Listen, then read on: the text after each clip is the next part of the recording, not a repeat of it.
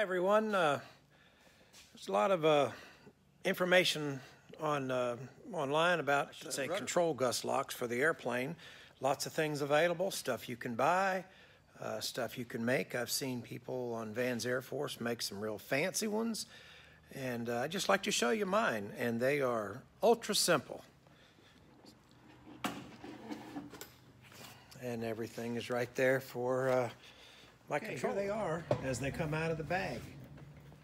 Not very pretty, but extremely effective. Everything homemade, and the total weight is like 8 ounces. Let's get them straightened out here. Okay, there they are. Good thing about this, it was no cost. I'm gonna go over them a little bit. This here is the rudder control, rudder gust lock. You can see I got some Velcro inside there just to protect the skin of the aircraft. I'll show you how that works. This here is just a little bit of Lowe's little pieces of wood. Same thing with some Velcro inside to protect the skin of the aircraft. This is for the elevator. This is my Pitot cover. And these things are made out of pipe insulation. You can see it right there, just the foam. Wrapped in duct tape to protect the foam from tearing.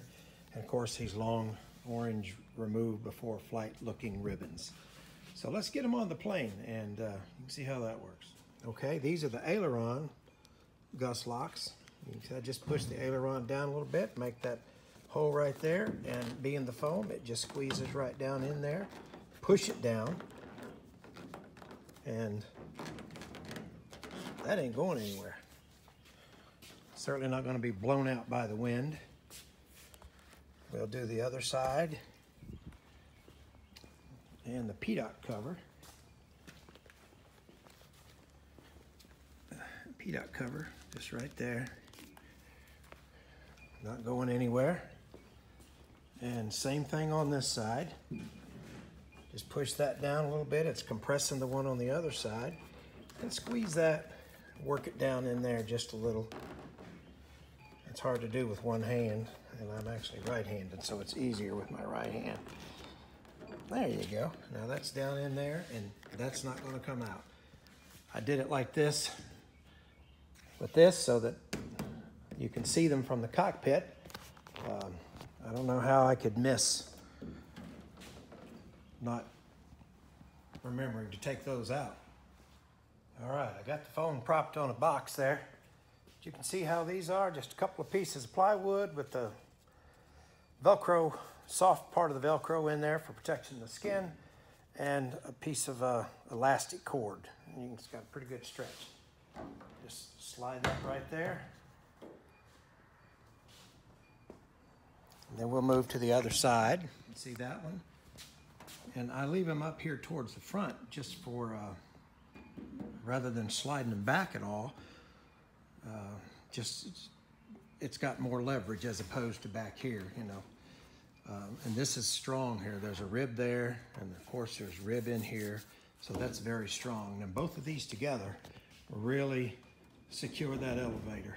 It's got a little room to move, but they're not going to come out of there.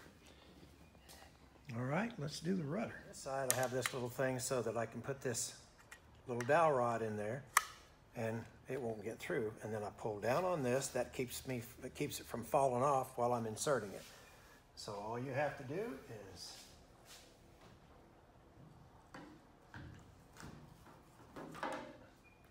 and there it is.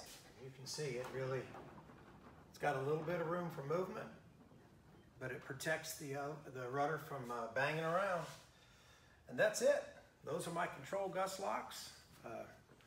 Dirt cheap and very effective and super light. And now when you're ready to remove it, it's just the opposite. It's just the opposite of putting it up there. Put that stick in, grab this so it doesn't just fall off onto the plane, push that up, and that's it. And of course the others you just pull out. And removing the ailerons is just as simple as wiggling it around, making sure that it's whole and nothing down in there, and there's not. We'll go around to the front. We'll get the Pitot tube cover. Just twist that off. Well, and the second one's really easy because you can just tip that. Everything is whole, nothing down in the hole there. And those are my Gust locks. No expense, 8 ounces, very effective. If for some reason they weren't enough, well, that's probably going to be the least of my problems. Another thing I do to help me remember to remove the Gust locks is once they're installed in the plane, I take the bag, which also has some tie-down rope in it, so it's lumpy, and I set it in the pilot seat. That way, if I ever get in, there's no way to miss that bag, which is a great reminder to get out there and remove the Gust locks.